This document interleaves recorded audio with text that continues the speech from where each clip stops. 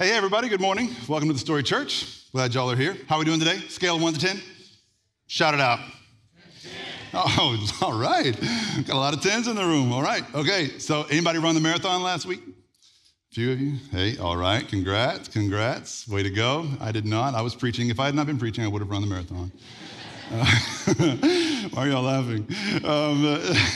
If you tried to get here last week and missed the memo about us not being able to open our building here last week, I'm sorry. We were in Timber Grove only, at least in person. We were and always are online. And if you're joining us online today, you're part of our church. Wherever you are in the world, we're thankful that you're part of our online campus today. All right. Hey, I'm glad you're here. I'm always glad you're here on Sundays, because I always feel like when we talk about important stuff, that's always a goal, is to not just talk about religious stuff that doesn't apply to anyone's lives. We always want to talk about topics that hit you in the heart and in real life, kind of topics. And so I think that's always the case, but rarely do we get to come together and talk about what I think might be the most important thing, like thematically or topically. I think this might be the most important topic that we could ever talk about. And I mean that. I mean that if you're ready to absorb today's message for all of its faults and flaws and its flawed messenger and all that mixed in, like if you are ready to hear what God has for you today, I think it really could be a game changer in your everyday life starting now. I think it's that big of a deal that we talk about today's topic. And so the topic that we're digging into today is forgiveness. We're going to talk about forgiveness and what it means to be forgiven, what it means to forgive. I think we have a lot of misunderstandings about what forgiveness is, what it isn't, and I think those misunderstandings keep us from receiving forgiveness and keep us from being more forgiving toward others in our lives. And so you have study guides, and hopefully those study guides will be helpful to you as we get ready to get into today's message. Let's get right to it then. I've got a lot to say today, so no more mincing words. This is part 8 of 22 in our series called A Physician and the Facts. This is a 22-week journey through the Gospel of Luke, and this is going to take us through Easter, through the week after Easter, actually. I'm really enjoying this. We've never had a 22-week series before. Usually it's like 5, 6, 7 weeks maybe, because we're always like, people's attention spans are so short. And so we're asking you to really dial in with us and go 22 weeks through the Gospel of Luke. And I've really enjoyed it so far. Today, though, Luke's going to hit us between the eyes with a topic we all need to hear about, this topic of forgiveness. All right, so we're going to start by looking at Luke chapter 5, verse 17. And I'm just going to read 3 verses, 17, 18, and 19. And if you have a Bible with you or your Bible in the chair back in front of you, you can grab that, or Bible app. Open that. I always encourage you to get familiar with your own Bible in some way or another and not just read it off a page that's given to you or whatever, but that's cool if that's where you're at today. Just know I'd love for you to bring your Bible with you to church. This is Luke 5, verse 17. It says, one day Jesus was teaching, and Pharisees and teachers of the law, those are the hyper-religious guys, you know these guys, right? They were sitting there, and they'd come from every village of Galilee and from Judea and Jerusalem. So word's getting out about Jesus. He's starting to make some waves. And the power of the Lord was with Jesus to heal the sick. Some men came carrying a paralyzed man on a mat and tried to take him into the house and to lay him before Jesus. When they could not find a way to do this because of the crowd, they went up on the roof and lowered him on his mat through the tiles into the middle of the crowd, right in front of Jesus. I'm going to pause there before we read the rest of the passage, just because we need to honor these 4 guys. It should be everyone's goal to find yourself in a community of guys like this. These guys who will stop at nothing to help their friend, and specifically to get their friend to Jesus. This is the kind of friends that you want in your life, right? So, and if you're a follower of Jesus, this is the kind of friend you should be becoming for your friends, for your loved ones. This kind of passionate, mission-focused, nothing standing in my way. When I see these guys, I think about the men of the story who I've seen galvanize around a mission and let nothing stand in their way from accomplishing that mission. There's really nothing more exciting than seeing that, because men are usually so stoic about our faith, our religion, right? We're always so like stone-faced, and we hardly ever sing in church, except lately I've started to hear men sing more at the Story. And I heard one of my mentors say one time, there's 2 sounds in a church that tell you that the Holy Spirit's there, men singing and babies crying. And we had always had the second, we lacked the first, and more I'm hearing men sing, and that's a good sign because it means men are waking up. And when men wake up to a mission, and especially when it's a team thing, like they're on mission with a team of other men, there's nothing that stands in their way. These men galvanized around their buddy who was paralyzed, laying on a mat. Not only did they carry him on his mat all the way to Jesus, to this house where the healer was, when they couldn't get inside through orthodox means because of the crowd, they somehow developed a human pulley system and pulled their buddy up on his mat onto the roof of this house. They vandalized someone's home by tearing a hole in the roof, like they had to dig through the thatch and the mud to get through a hole big enough to get their friend through, right? So pretty good sized hole in some stranger's house in the roof. And then they got him to Jesus. It's a beautiful story. And it's really a testimony about the power of faithful friends. And if you're a faithful friend, you need to know that your faith can open your friend up to the intercession of God, or to the will and act of God. Like what we're about to see, the faithfulness of the friends is what got the man what he really needed most. Okay, so let's read verse 20 and see what I'm talking about. Luke 5:20 says, when Jesus saw their faith, he said, friend, your sins are forgiven. It doesn't say when Jesus saw how good a guy he is, when Jesus saw he's really trying, when Jesus saw his religion. It says when Jesus saw his friend's faith. And that's a whole different message. I'm not here to preach that message, but it is a message that all of us should know about, at least vaguely. It's the power of your faith and what it can do in the lives of others, okay, through you. It's powerful. Now, that aside, we have to be real with each other and recognize the obvious, which is that when Jesus forgave this man's sins, it must have been the most anticlimactic moment. If you really put yourself in that house, or in the shoes or sandals of one of those 4 friends that helped get this guy to Jesus through these extraordinary means. Like, imagine how deflating it would have been to have your friend's broken body laying on a mat, to have the healer look at him and say, your sins are forgiven.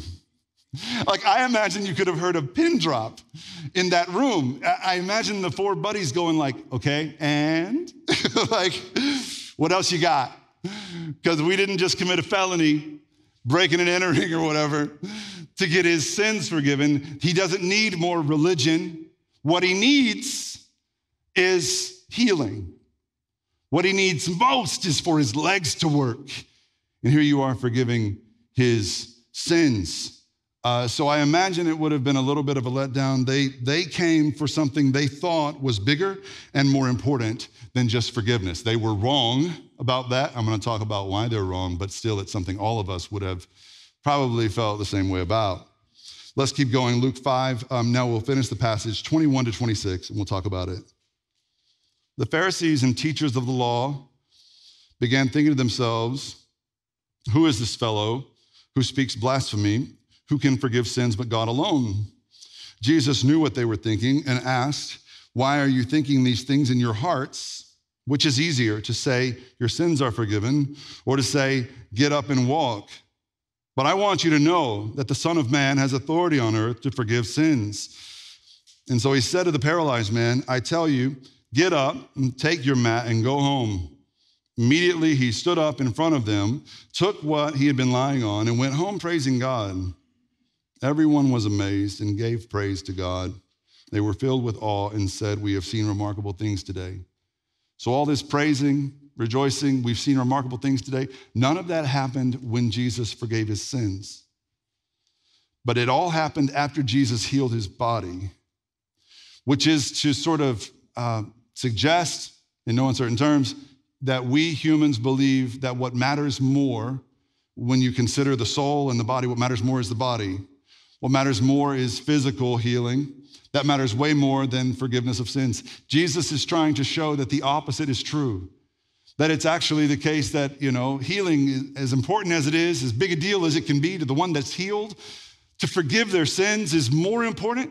It's a bigger deal. He would even say that it's harder to forgive someone's sins. And that's why he prioritized forgiving the man's sins.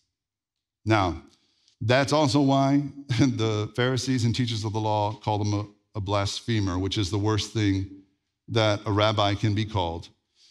Because the Old Testament, the Hebrew scriptures make it clear only God can forgive sins. Only God can do that. And so when Jesus forgives this man's sins, he's saying two very important things. He's laying down two facts that we need to know. First, he's laying down the most important fact about himself, which is that he's not just a teacher.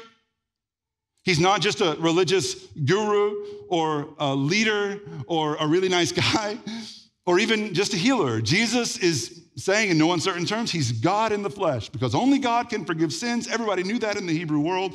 And so he's forgiving sins. He's saying, I'm God. If you've got friends that say Jesus never said he was God, and so why are you a Christian, that kind of thing, you need to know that this is just one of many instances which Jesus comes out of the closet as God in the flesh. Like plainly, he says he's God. And after he identifies this most important thing about himself, he identifies maybe the most important thing about us. Maybe the most important thing about our condition here. By forgiving this man's sins before healing his body, Jesus is indicating to us that our greatest single need, the thing we need most, is forgiveness. And I want to say the same thing to you today, because this is something that took me a long time to learn, but something that's changed my life. What you need from God more than anything, more urgently, what you should be praying about more passionately is the forgiveness of your sins. And so often we ask God for everything but that. We ask God for physical things. We ask God for, soulmates or a healthy marriage or healthy kids, or we ask God for a better job or more money or whatever. And there's nothing wrong with asking God for those kinds of things. He does care about our physical needs. He cares about our bodies. Jesus did do some healings and work wonders, but he didn't heal everyone's body. He left more broken bodies unhealed than those he healed. But when it comes to forgiveness of sins, he forgave everyone's sins. Every sin was forgiven by Jesus. That's because that's what he came to do. Luke's gospel later in Luke chapter 19, Jesus says, the Son of Man came to seek and save the lost. So to save the lost literally means to save a sinner. The only way to save a sinner is by forgiveness. And Jesus is saying, my number one thing, my first priority, first things first, what I came to do is to forgive sinners of their sins. Now, this doesn't mean that the church shouldn't be healing. We should. It doesn't mean it shouldn't be part of our mission, but we need to make first things first. And the first thing you and me and the whole world needs to know is that Jesus came to deal with our sin. And it's not bad news to put our sins in front of us and deal with it. It's the best news. It's the best possible thing for us. Jesus could have healed that man's body without forgiving his sin, and nothing would have changed for him in the grand scheme of things. But by forgiving his sin first, Jesus changed his whole trajectory. He can do the same for us. Max Lucado, great Christian preacher and author, put it this way: if our greatest need had been information, God would have sent an educator. If our greatest need had been technology, he would have sent a scientist. If our greatest need had been money, God would have sent an economist. If our greatest need had been pleasure, God would have sent an entertainer. But our greatest need was forgiveness, so God sent us a Savior. And if you're thinking this sounds just like old-time religion, like in a bad way, if you're thinking this sounds a little Baptist or something, like it reminds you of some judgmental church you grew up in, I just want you to stay open to this, because it's not about making you feel bad about yourself. It's not about making you ashamed or keeping you down. Sin's not even a religious word at the end of the day. It's a word we all agree on. Religious and non-religious people agree on sin, and what it means is the missing of a target. You should be hitting this target, but you're doing this instead. And whether you're a secular person who believes in social justice and how we're missing the mark on social justice, or whether you're a Christian and you believe that we should be striving for the holiness of God and we're missing the mark in all these ways, whatever the case is with you, you believe in sin. And the Christian point of view about sin is that the only way to atone for that sin is to trust God and what he's done for us through Christ Jesus. The world will tell you that, the only way to atone for your sin is to do better. As I said a couple of weeks ago, the only way to atone for your sin is to atone for yourself. And that I have found to be a path to hell on earth. And that is what has led us to this cancel culture.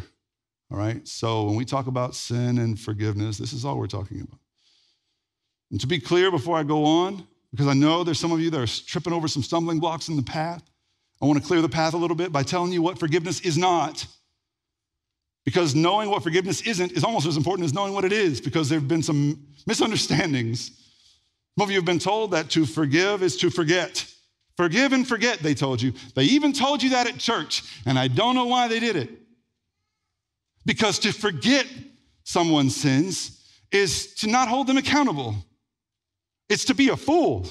It's to keep walking into the same trap and the same problem over and over again, to never expect anything to change, to never hold anyone to account. You don't want those who love you to forget your sins. You want them to forget like the debt or that you owe them anything for those sins. You don't want them to forget your sins because no one could hold you accountable. To forgive is not to forget. The second thing I want you to know is that to forgive is not to excuse bad behavior. This kind of goes hand in hand with the first. And it's actually the opposite of just excusing bad behavior.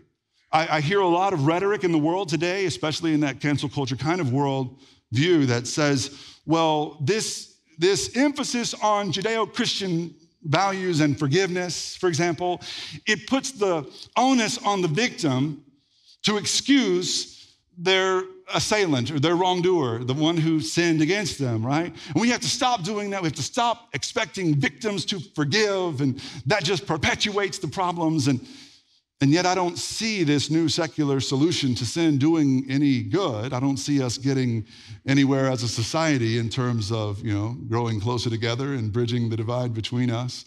Seems like it's actually doing more harm to just keep canceling each other across various aisles and politics and things like that.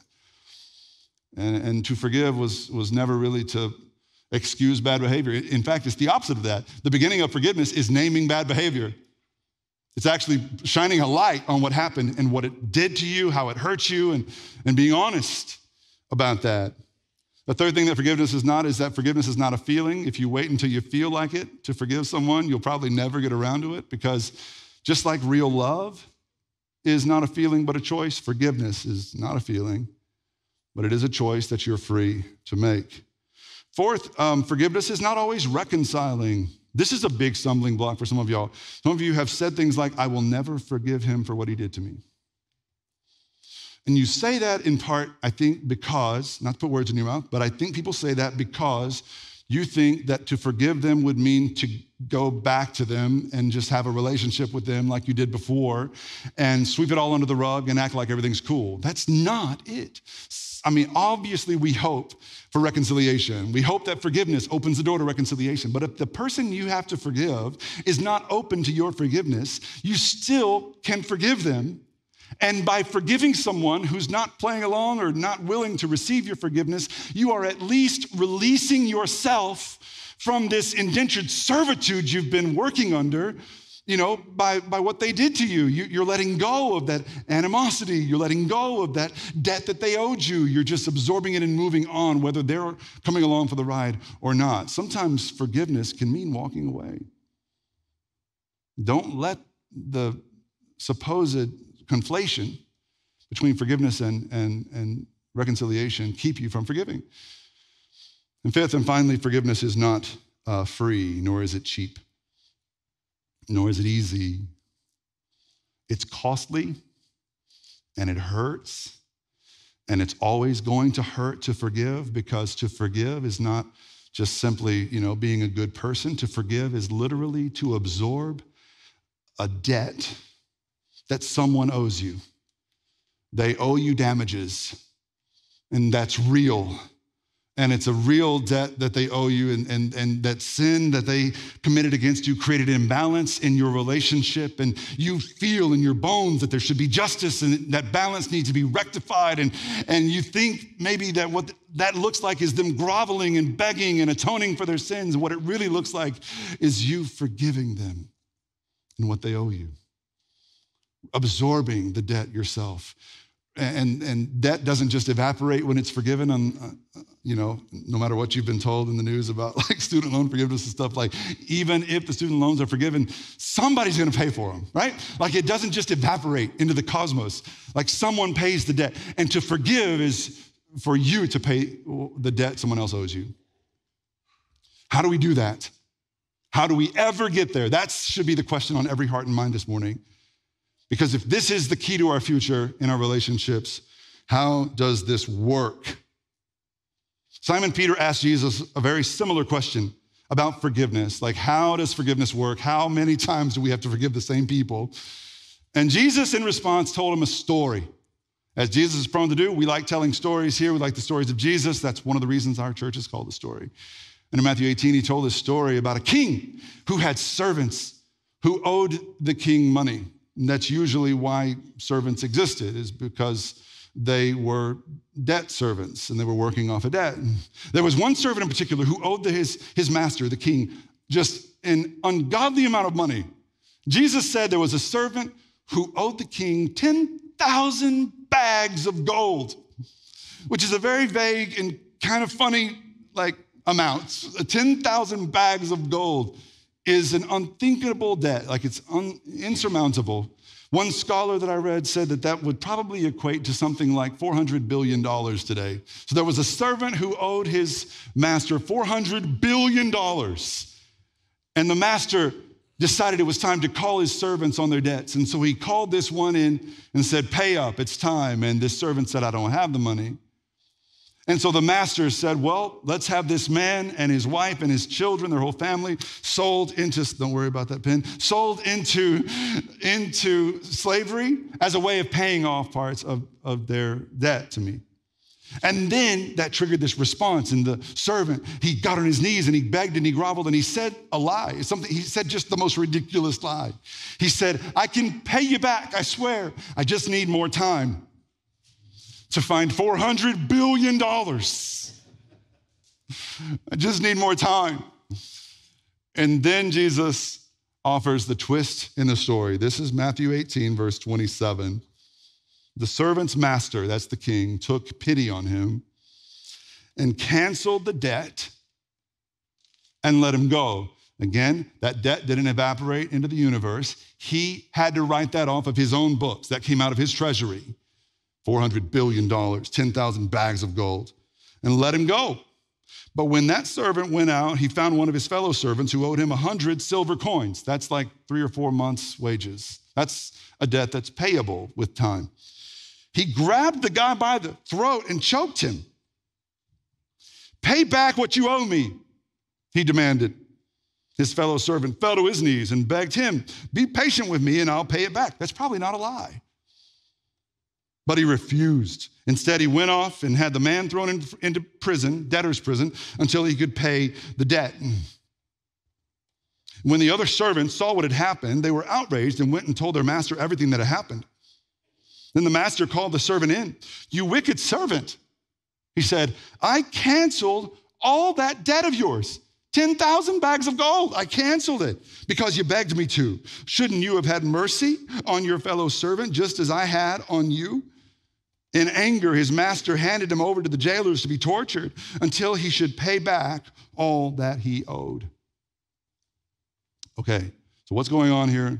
So far, we've established that forgiveness is the most important thing that God can offer us in Jesus Christ. Forgiveness is our most pressing need. We've also established that forgiveness is very hard. And so how do we do it? With this story, Jesus illustrates that there is a direct relationship between our understanding of God's forgiveness of us and our choice to forgive others that have wronged us. There is a correlation that most of us ignore because we think that to be a forgiving person just means mustering the kindness from within and becoming a nicer person and forgiving. That's not it. And if you're struggling to forgive, I think that might be why. It's because of that mentality. And I'm going to offer 3 quick things to think about as we try to land this plane, as we think about this very important topic. The first step toward forgiveness is almost always, without fail, acknowledging the gravity of your own sin. Acknowledging the gravity of your own sin comes first. Before you forgive other people's sins, acknowledging your own gravity, your own sin first, is most important. Now, this means to understand that from heaven's point of view, what you owe, your debt to God, based on all those shoulds and oughts, the targets that you aimed at and missed, is an insurmountable debt. Every day I've sinned against God. Every day I've fallen short of that target. And so what is the debt I've racked up over time? How bad is that debt going to look? How insurmountable? You know, this isn't easy work, but it's essential. It's not easy because it's unpleasant to think about. None of us want to think how bad we've been. We live in this like self-esteem culture where we're told to think about how good we've been, right? And when the world hears you say, I'm a sinner, you know, what a wretch I am, or whatever kinds of things Christians have said about our sins, the world will tell you 2 lies simultaneously that are self-refuting. But we usually buy both of these lies. The world will tell us, hey, nobody's perfect, so go easy on yourself, bud. We'll say, okay, that's right. Nobody's perfect, so I should go easy on myself. And the world will also tell us, hey, you're perfect just the way you are. Go easy on yourself. And we're like, that's true too. I like that. Like, yeah, either way, I'm going easy on myself, right? And it's so tempting and tantalizing because it feels good to live that way. Like none of us want to just beat ourselves up with guilt and shame. We've been told that shame is bad for us. And it can be, but it can also be the beginning of something beautiful when we face our sin in the mirror for all of its gravity and see ourselves for who we really are. Man, I ran from this for years. I avoided that encounter in the mirror for years. When I was 23, Gio and I lived in Kansas City. And we had been married 3 years by that time. We got married at 20, and we were in Kansas City. We were in seminary together. Many of you know I had already fallen out of my faith by that time. I was not a believer in the supernatural claims of Christianity. I was just a social justice warrior, sort of disguised as a Christian pastor guy. And I was appointed with Gio to serve this small congregation in Kansas City.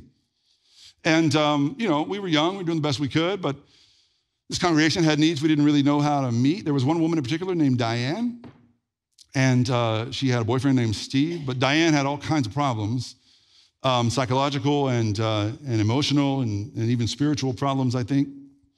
And she would show up once in a while at the church, and usually she was a mess. She was in tears, just kind of erratic behavior. And we did our best to like help her and stuff, but you know, it just really meant spending time with her and praying with her and just encouraging her. But you know, by the time we became her pastor, she had already been in and out of several institutions and things like that. And it really sort of, what triggered all of this was the sudden death of her first husband 10 years before that in a motorcycle accident. And ever since then, she'd just been a wreck, understandably so, right? So one night, about midnight, Gio and I were up very late studying for finals the next morning. And about midnight, the phone rang as we were studying for those finals. And it was Steve, Diane's boyfriend. Maybe they were fiancés, I think, at that point. But Steve was frantic. And he says, I haven't seen Diane in about an hour or maybe more. She stormed out of the house after a fight that we had. And she said she was going to go take her own life. She was going to kill herself. And I said, Steve, do you know where she went? And he said, I'm sure she went to the cemetery. Every time she talks about killing herself, she says she's going to do it at the cemetery at the gravesite of her first husband. And I said, have you thought about going to see if she's there, you know, to do something about it? And it's been an hour, he said. He said, no, I'm afraid to go because I'll trigger her. She sees me, we've been fighting, she might do something, you know, bad. Will you go, Pastor Eric, to the old cemetery and check and see if she's there? And y'all, I looked at the clock and I looked at my wife and I looked at the stack of books and the stack of notes that I had yet to go over for the final the next morning because I'm a procrastinator and that's one of one of many sins in my story, right? Always has been. And I told Steve, listen, I'm going to call the police and have them send a squad car to the cemetery to see if she's there. And you, if she doesn't come home within an hour, you call me back. I'm sure she's fine. This is, not the first time she's done this. And she gets home within an hour, or she's not home within an hour, you call me back, and I'll go down there to the cemetery to find her.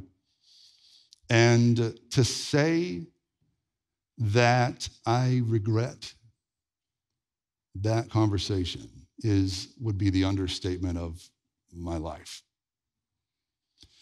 Because the should or the ought in that moment, I knew that I should have gone to that cemetery right away.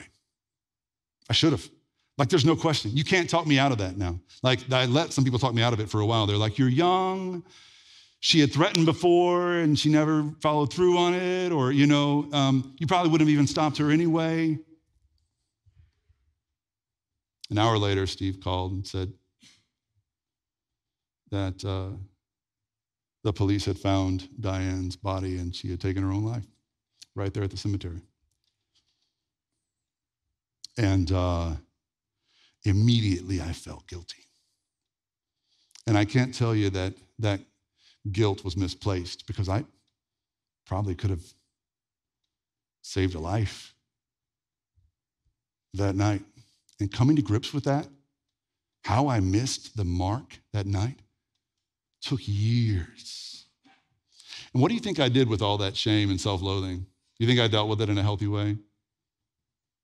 You think I took it to the Word of God that I didn't believe in at that time? You think I took it to a trusted group of Bible-believing Christian men who could hold me to account and hold me up when I was collapsing in shame? You think? No, I didn't have that. And I didn't trust the Bible because seminary talked me out of it, ironically enough. And so what I did with it is I continued what I'd been working on for much of my adult life thus far, is that I just stored it away someplace deep inside of me. I shoved that shame into some drawer in my soul where you shove the bills you can't pay or don't want to look at. And I left it there thinking, if it's out of sight, it's out of mind, it doesn't exist. And over time, I became an expert at doing just that. I did not understand what some of y'all, I would imagine, probably don't know yet, but I hope everyone leaves here knowing. What I did not know then is that not dealing with sin and shame will only open you up to more sin and more shame. And it is a universal truth that people who are secretly ashamed are more likely to do shameful things in secret. And so to call someone you love out on their sin and to deal with your own sin or be called out on your sin, it's not an act of hate. It's not a hate crime. It's not a microaggression or anything else that they want to say it is in this world. What it is an act of love. It's the greatest act of love. Because anything short of that, absent accountability and dealing with sin and shame, leads you down this path of developing an expertise in hiding sins. And I became not only good at hiding my sins, I became good at hiding my remorse for what I'd done. And it wasn't just about Diane, that was just one thing. It was about other sins that I became an expert at hiding, sins of anger and sins of lust and, sins of hatred toward conservative Christians who tried to tell me I was a sinner, sins of, unspeakable slander of other people, short-tempered sins against my wife. The longer my list of sins grew, the less I wanted to talk about my sin, and the less I talked about my sin, the easier it became for me to keep sinning. Because I'd already broken that barrier. Who cares now? It's profound and insidious, the games the enemy can play with us. And I lost sight of the fact that I was indeed a sinner in need of a Savior because I wasn't dealing with my own sin and shame. And maybe you're not either. Maybe that's why you struggle to extend forgiveness to others. With that in mind, let's go to step 2. Step 1 is looking in the mirror and seeing your sin. Step 2 is accepting the grace of God. It occurred to me earlier this morning that this week is my 10-year anniversary of the trip to the Holy Land in 2013. When I saw Jesus for who he really is, I realized for the first time in my life, even though I'm a preacher's kid, I'd been in church my whole life, I never realized that when Christians say Jesus died for your sins, that it meant me and my sins. I just thought it meant those bad people somewhere else, those non-Christian people living in other parts of the world, or those people that are drunk or high or, whatever, having sex outside of marriage, like those sinners is who Jesus died for. And for the first time in Capernaum 10 years ago this week, I realized that he came and lived and died for me. And when he went to the cross, he did so for every sin and every sinner. The Bible puts it this way in 1 John chapter 2, verse 2.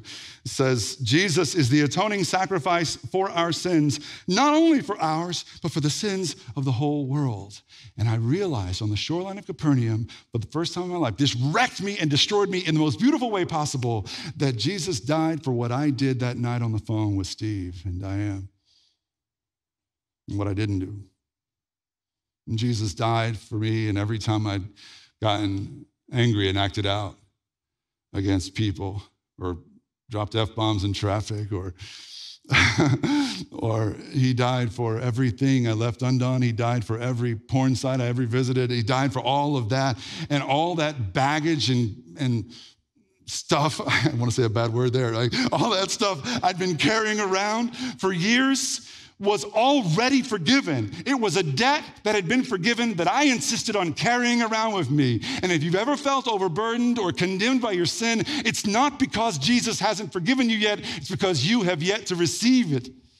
You've yet to let him take it. The debt's already been paid, and you're carrying that drawer full of unpaid bills around like it's not for you. His forgiveness is for you. And when you acknowledge your sin that stares you in the mirror, you can then accept the grace of God extended to you in Jesus. And then, only after steps 1 and 2, do we get to step 3, where we become more forgiving people. Step 3 is forgive others as God has forgiven you. Colossians 3:13 says, bear with each other and forgive one another. If any of you has a grievance against someone, forgive as the Lord forgave you. Jesus said, when we pray, to pray, Father, forgive us of our sins as we forgive those who've sinned against us, right? It's in that order. And if you're out there trying to be a more forgiving person to your loved ones, to your friends, coworkers, whatever, but you haven't received the forgiveness from God, you will not have the capacity or the resources within you to absorb the debts that other people owe you. And if you find it impossible to forgive, or if you ever get to the point where you say, I'll never forgive so-and-so for what they've done to me, go back to step 1 and repeat as necessary. Look in the mirror and see your sin for what it is, or what it was, what it has been, what it will be, and understand that when Jesus died on the cross, he took your sin with him and he left it there in the grave. And everything you've done or ever will do that falls short of his perfect will, it's already been forgiven, the debt's already been paid, and your resources, if you want to look at it that way, then are freed up. The strength you've been using to carry around your own debt is suddenly freed up to take on the debts that others owe you. So if you've struggled to forgive your spouse and your marriage is on the rocks today due to unforgiveness about something they've done, or if you've struggled to forgive a parent who did something to you, maybe recently, maybe long ago, or if you've struggled to forgive a child or a friend, a pastor, someone who've hurt you in the past, like if you've struggled to forgive, ask yourself, have I received God's forgiveness? Am I free from my own debt? And if not, give it to Jesus. Absorb his forgiveness for you. And ask him to show you how to forgive those around you. This is what I mean when I say that forgiveness can be a game changer in our real lives starting now. Without forgiveness, the truth is all of us might as well be paralyzed, helpless on a mat. Without the forgiveness of Jesus, we're all slaves to our own debt. But Jesus came to cancel every debt and set every soul free. I pray you'll receive it today, by confessing your sin, receiving his grace, and extending his forgiveness to those around you. Let's pray. Jesus, we thank you for the miracle of forgiveness. It's truly the greatest miracle we'll ever know. We've asked for various other kinds of miracles, Lord, and we think we need those miracles more than forgiveness, Lord, but you came to show us that the single most miraculous act ever done on this earth happened at the cross when every sin committed by every person everywhere was forgiven. Every debt was paid. And so we celebrate and rejoice in that grace that's afforded to us. Lord, we receive it now. As we confront our own sin, we receive your forgiveness and we accept your challenge, Holy Spirit, to go and forgive as we have been forgiven by God. We thank you and we pray in Jesus' powerful name. Amen.